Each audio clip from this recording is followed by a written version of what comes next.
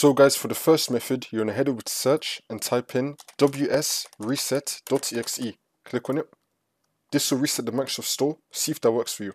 And now for the second method, you're going to head over to search and type in change user account control settings. Click on it. Now once you run this, make sure that you have this set to the second bar. Set it to the second bar like how it is on my screen, and then click on OK. And then click on yes. See if that works for you. And now for the next method, you're going to head over to search again and type in check for updates. Click on it. Now once you run this, you're going to click on check for updates. Make sure the computer is fully up to date.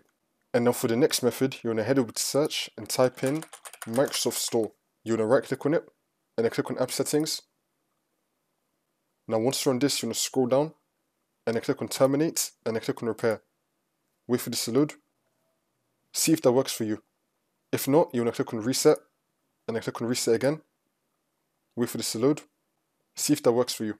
And now for the next method, you're going to head over to search again and type in find and fix problems with Windows Store apps. Click on it. Now once you're on this, you're going to click on advanced. Make sure you have apply repairs automatically selected and then click on next. You just want to go through this, wait for this to load, see if that works for you. If you try all of that and the problem is still not fixed, just try simply restarting your computer, and then hopefully one of the methods that you completed earlier should fix your problem.